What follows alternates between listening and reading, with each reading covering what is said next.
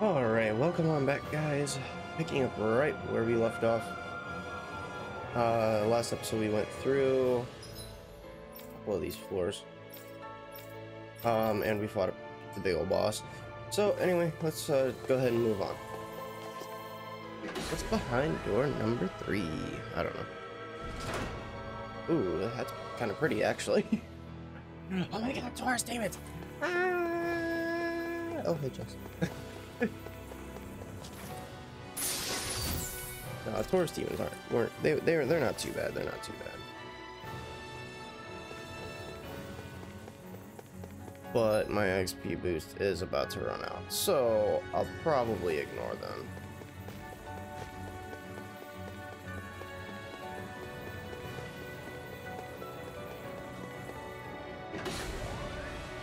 The only reason I was going after them was because I had that XP boost.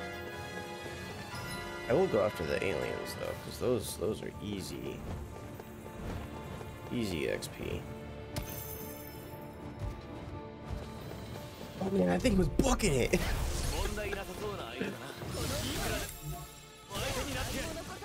I always forget their names.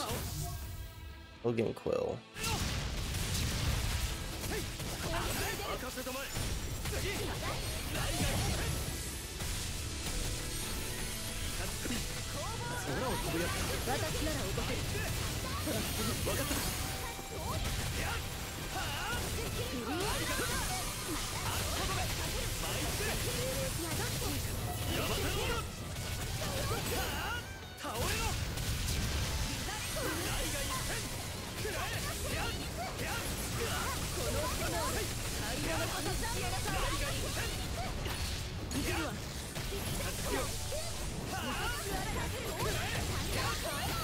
He teleported away that little bit.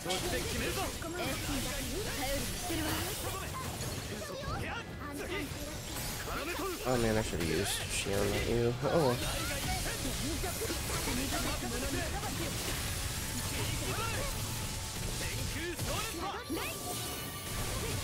I'm coming at you, boy.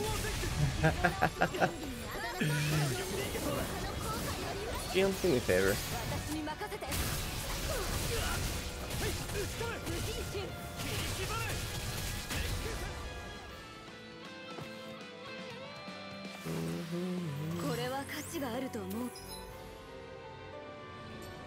Okay, so we have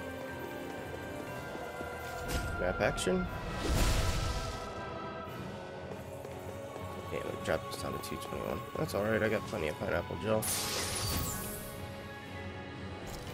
I don't. Is it pineapple gel? I think it's pineapple gel. Yeah.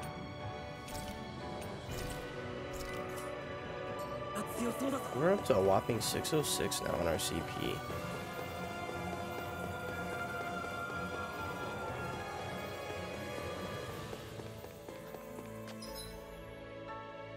We're gonna go that way and then head this way. To our right.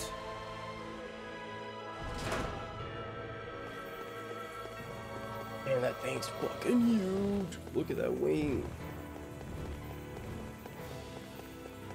Do we want to go up? Yes, we do want to go up. I kind of want to fight it, to be honest. But the last episode, because I was fighting everything, it almost reached like 50 minutes. So, like, I should probably not. Like, if anything, I'll just do some like grinding and stuff off episode. I still want to go back now that I'm level like 54, going on to 54. I do want to go back and start tackling some side quests.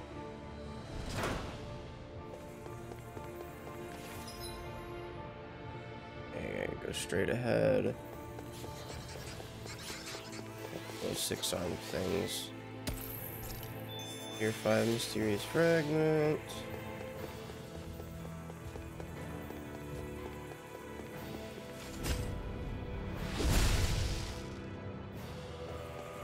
What's it? Holy shit. I was like, what's in here? There's no chest, but holy hell is there mining Mining ores. Oh my god, it's so good.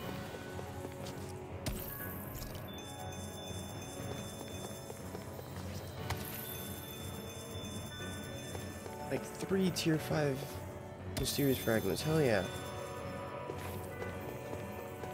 Okay, that was worth it. Definitely worth it.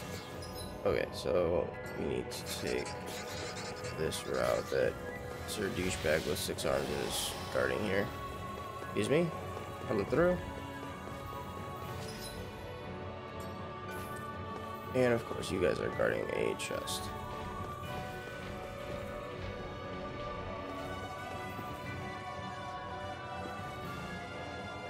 I'd really like to grab that.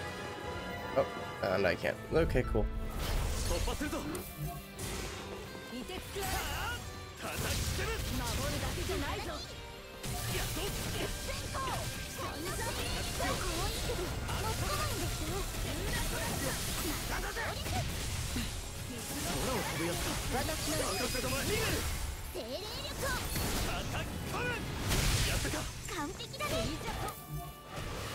Here are the ads. Okay,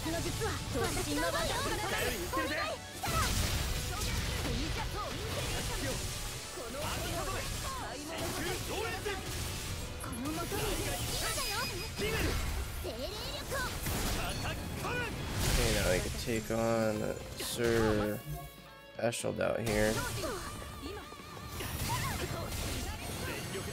That was a very well timed heal there, Shield.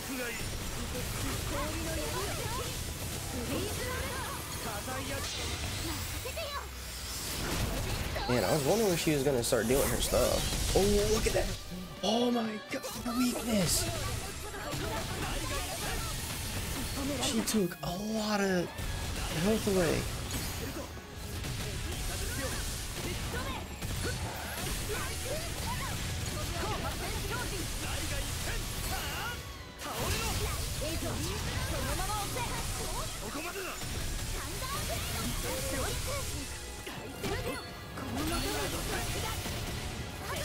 Core break, bitch! Ha ha ha.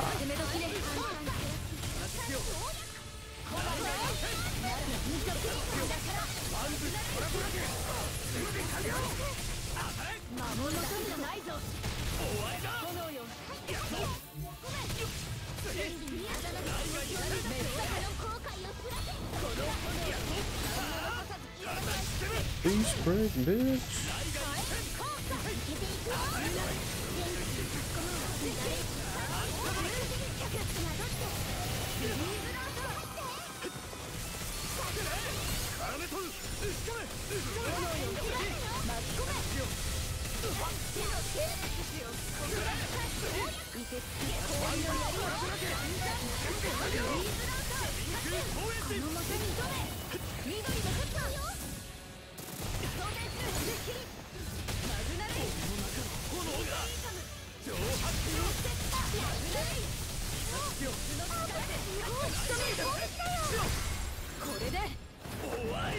What a finish.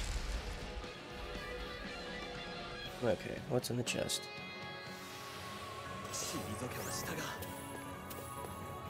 I swear, better be good. Okay, yeah, that was good. Tier 6 stuff. Way forward, blocked by Emilios. Does he walk enough out of the way? Yes, he does. Hell yeah.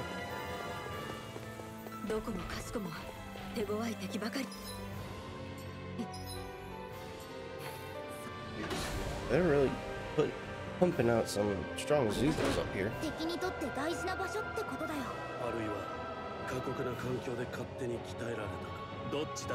was really kind of hoping we were going to find that third portal here soon.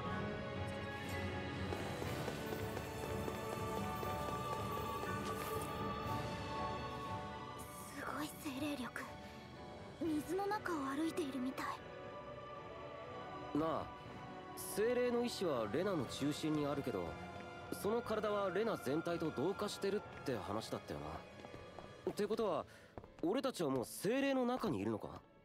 あたりの様子からして、そういうことになるのだろうな。登るほどにレナの精霊力の高まりを感じる。どうしたリンメル、気分でも悪いのか？そうじゃなくて、この辺り少し周りより多めに精霊力が集まってるんだ。レナのってことか？それでダナの意志に触れた時みたいに、もしかしたらレナの意志が何を考えているかわかるんじゃないかって。レナの意志はダナと違って強いのよ。下手に接触して操られてしまう危険はないの？多分大丈夫だと思う。レナの意志はレナのものにしか及ばないはずだし、精霊の考えが分かれば何かつかめるかもしれない。でも万が一のことがあるし、私だけでやってみるね。おい待てよ、そんな真似。リベル。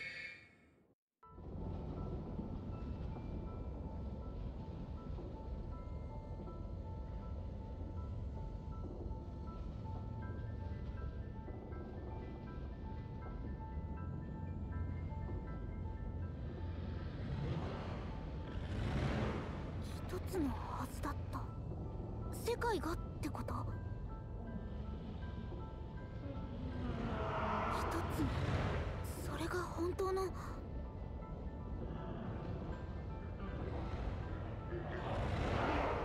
れは怯え。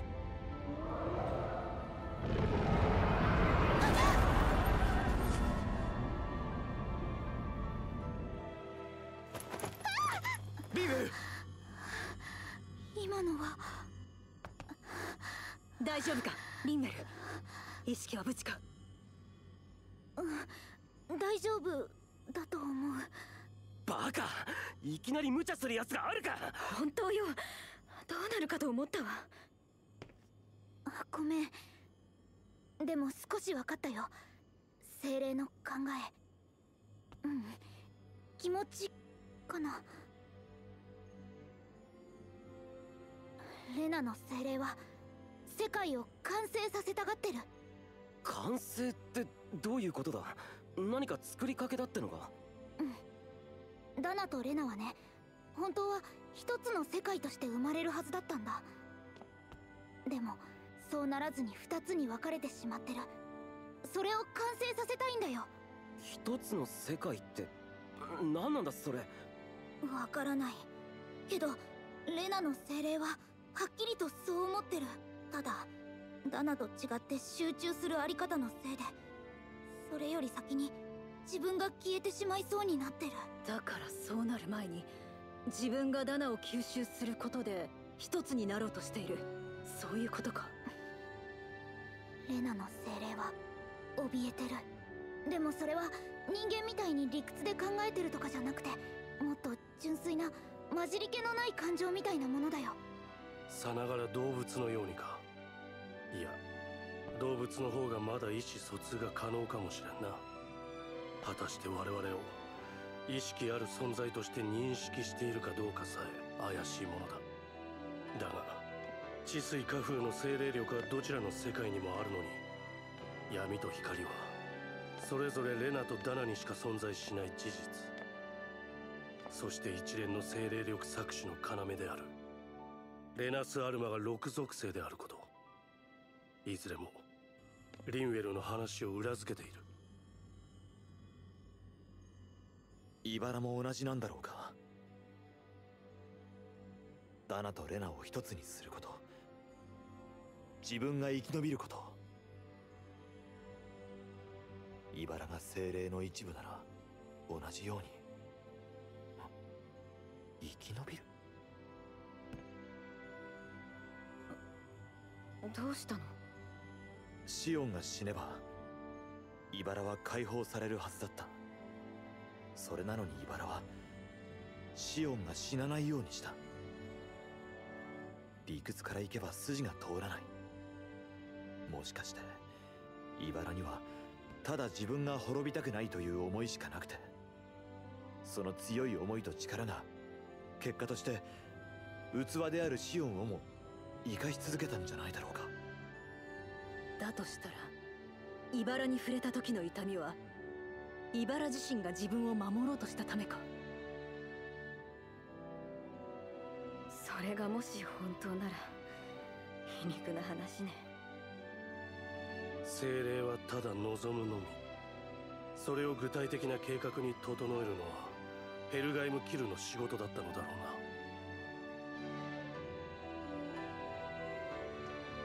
シオン。大丈夫。早く片付けてしまいましょう。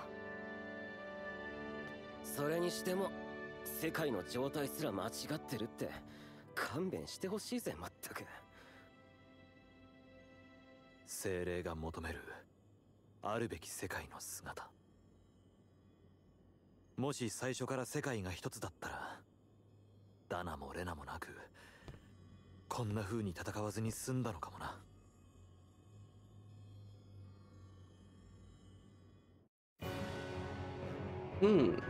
That's interesting.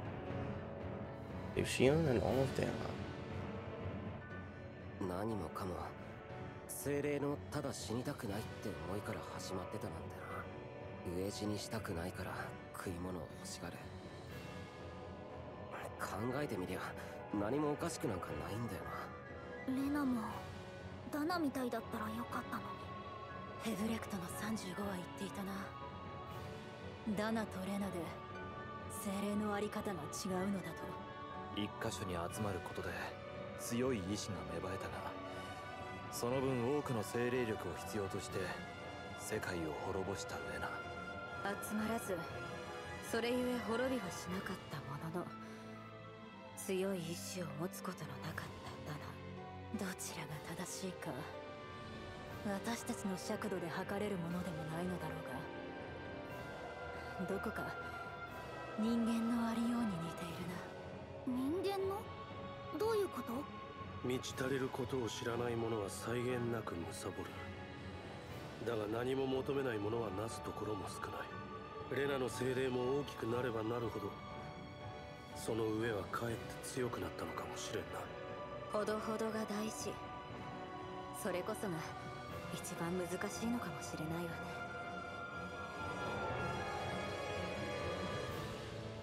Okay, moving on.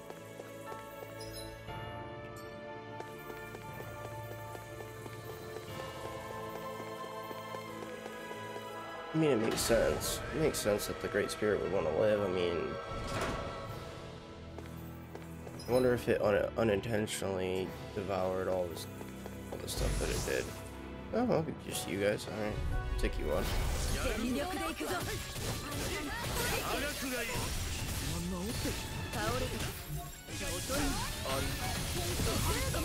乱れなく鉄卓。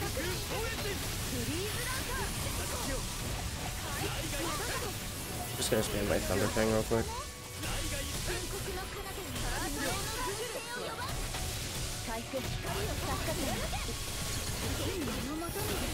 Damn it, I missed it.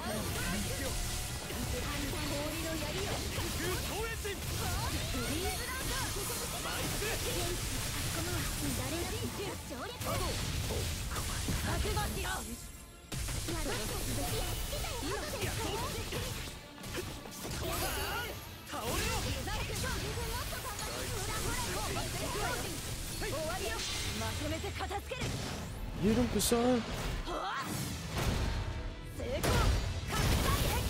いてつく氷の槍よ。フリーズランター。決めて。これで終わりだ。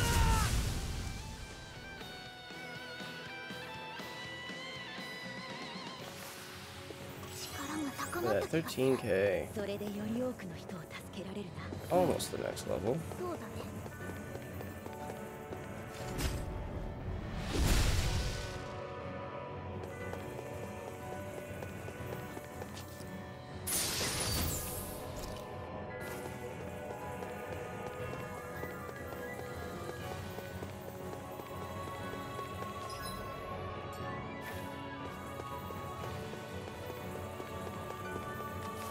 Thing's freaking snoozing, man. It's literally just snoozing.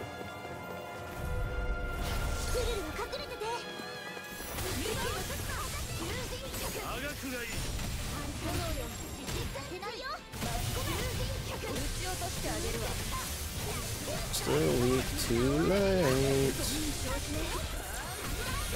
Which health did you even have? Okay. 93,000.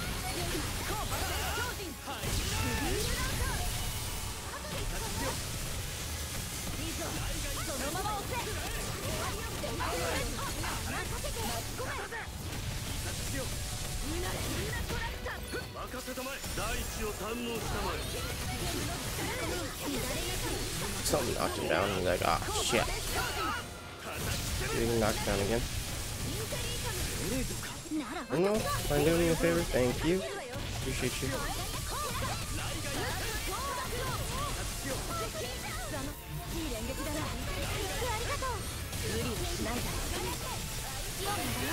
Time to play.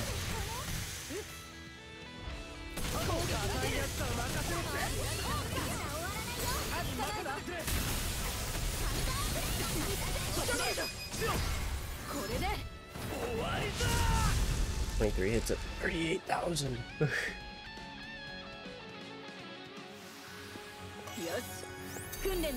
Level 54 bitches. I see it. Portal, portal, portal, portal. Is this going to take us back?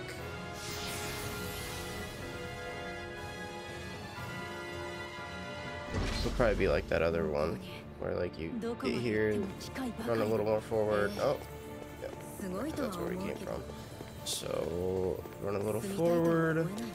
That will get into this room, and then there'll be another teleporter. Go back to the surface. Whenever I hit that teleporter, I'm going to be stopping the main story, if there is. I mean, unless if that's just a dud freaking teleporter, which would be kind of sad.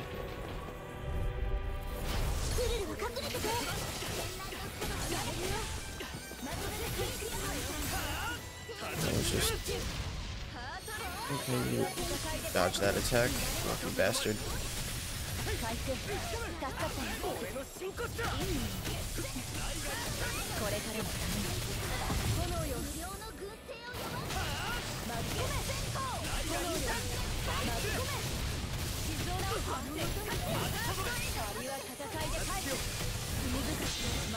Oh yeah, you interrupted his attack, so his attack will be nullified. And will be reset. Hell yeah.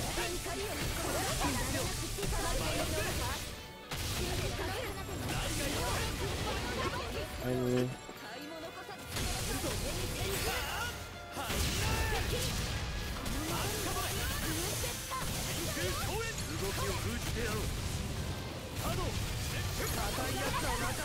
Thank you.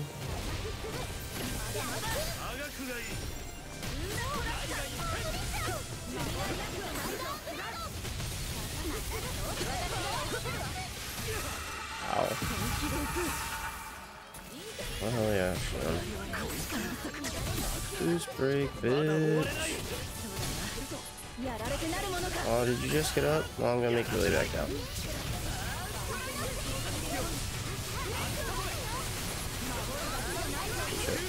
Shit. Ooh.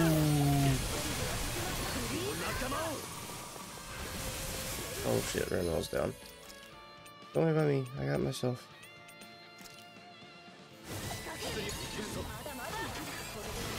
Okay, worry about Renwell. How about you get yourself out of there?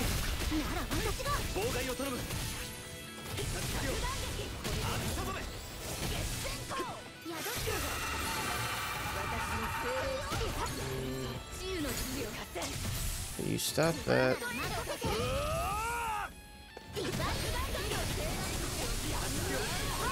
I think Renwell's had enough of it, shit.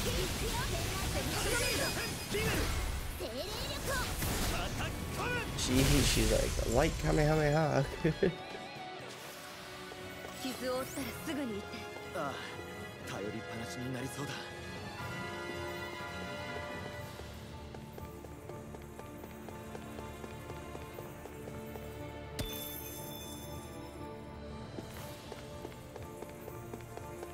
No, my only food bonus, it's practically gone.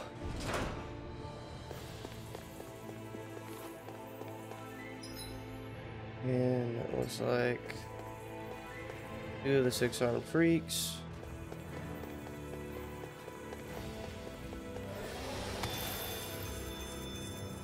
Excuse me.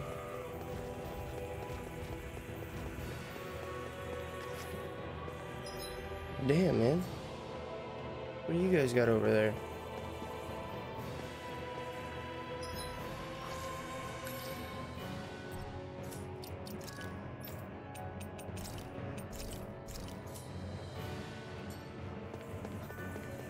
You guys got something, and I'm curious.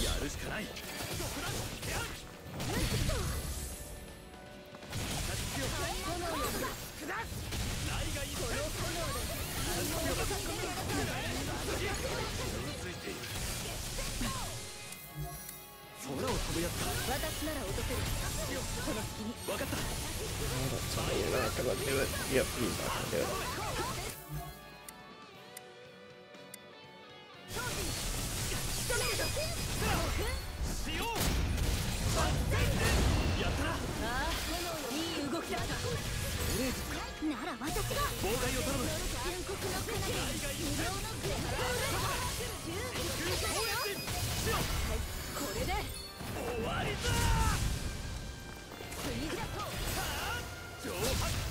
Ooh, it just hit him. I thought I was out of range.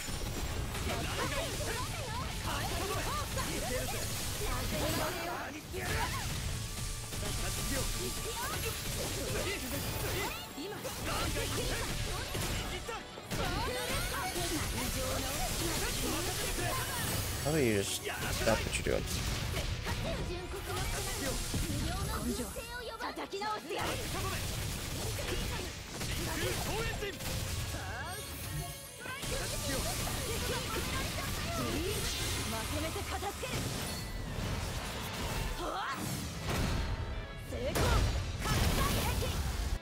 Hell yeah.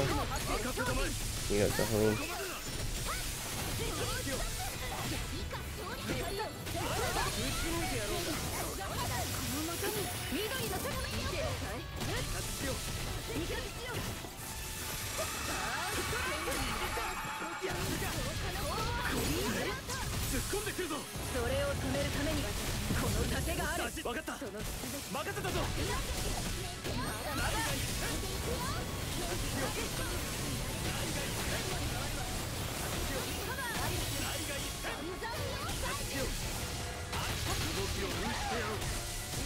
Yes, again.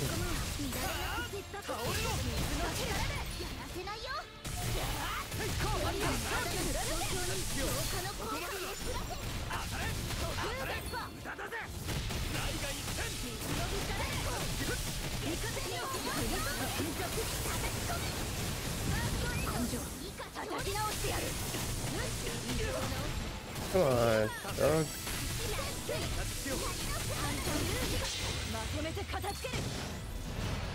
Whatever spell he was about to do, or art, I should say. Yeah, I think she just interrupted that.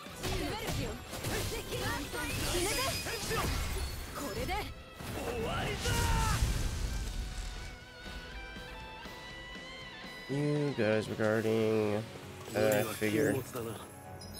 Like, it definitely looked like a red plant.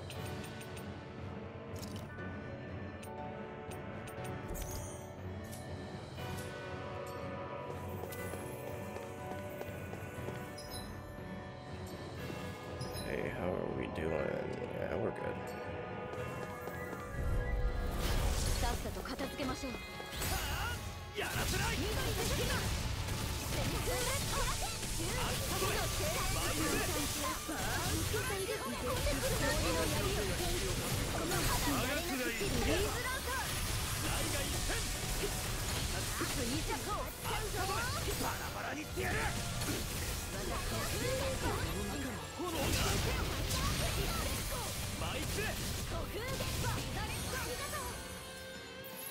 Perfect time to heal.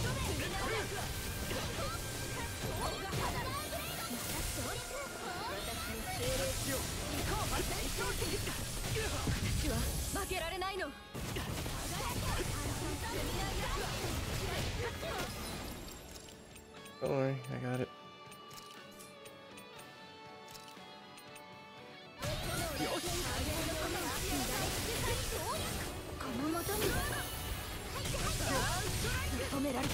Ooh, shit.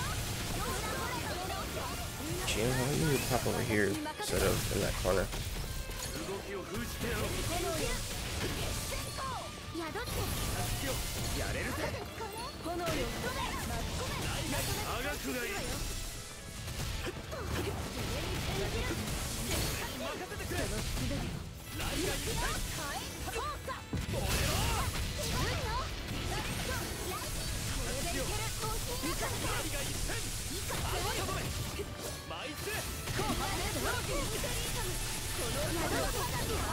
Here comes the other one. Swinging his thing around.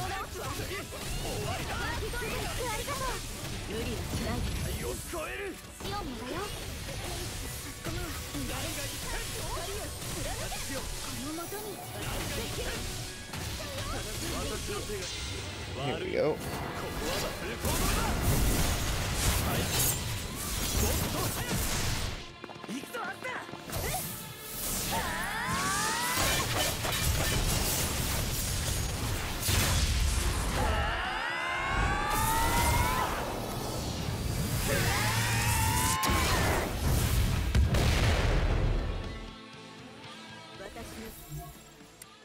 Man, 32,000 health still. Jesus.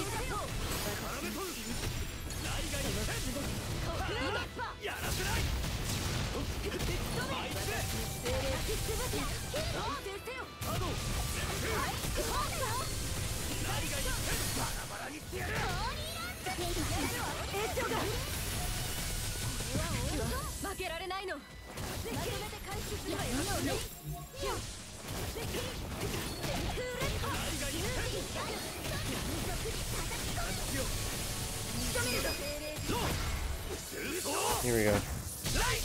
Move to that.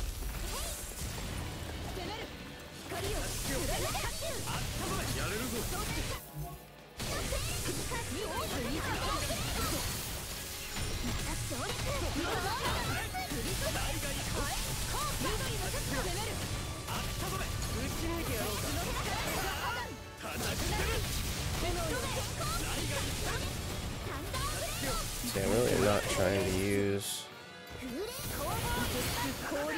all that CP I just got back, but looks like we're going to.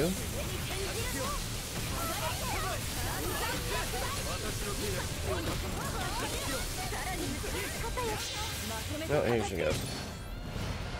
Finish it, finish it, finish it! I put him down like 1 HP.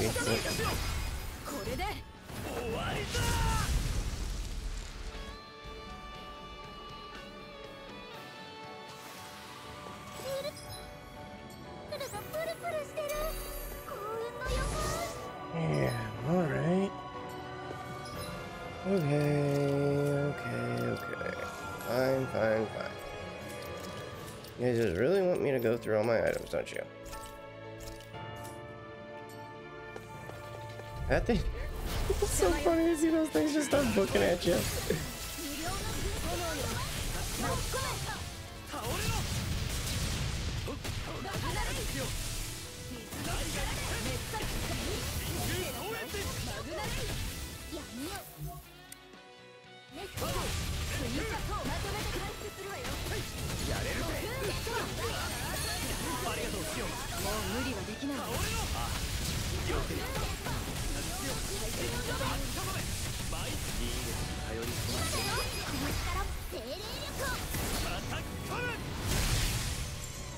Hell yeah, boy. All dead. Hey, look at that. We're already almost to 55. We'd probably be at like 56, 57 if I would have fought like literally everything.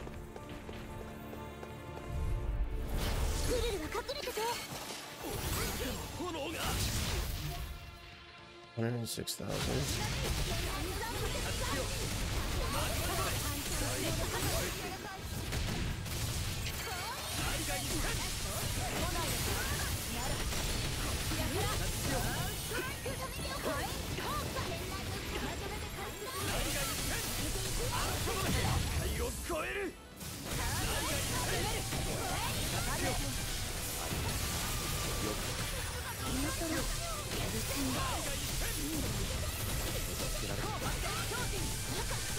This thing really doesn't want to play.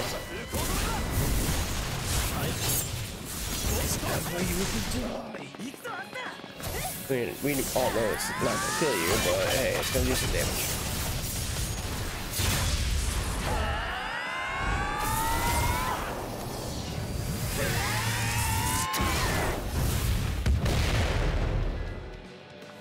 Look at that. What are you down to? 63,000. Go ahead and use Goholin. And off.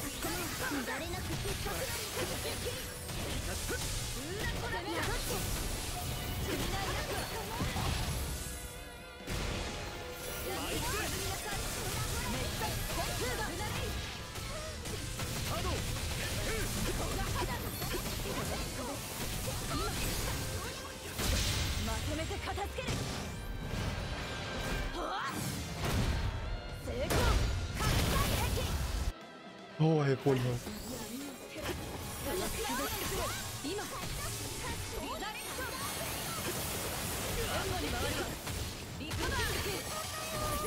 My bad. Perfect dodge.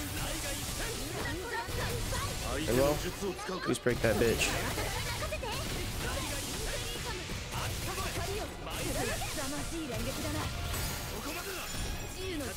Mind?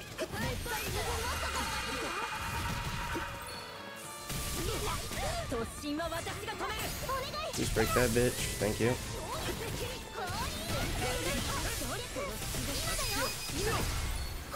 Oh, he's mine.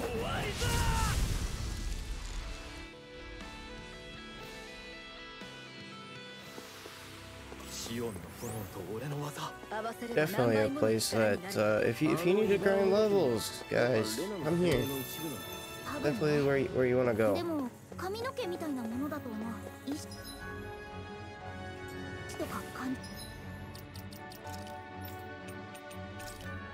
Also, come here if you want to use all of your items too. I had so many items. What we said at 37 items. Room full of teleporters. Well, I don't know. So you can't go on. So it looks like we have each element that we have to go to. Alright, so I'm gonna wrap the episode up here. In the next episode we'll go after we'll go through all of these portals. So anyway, thank you guys for tuning in. I'll see you in the next one.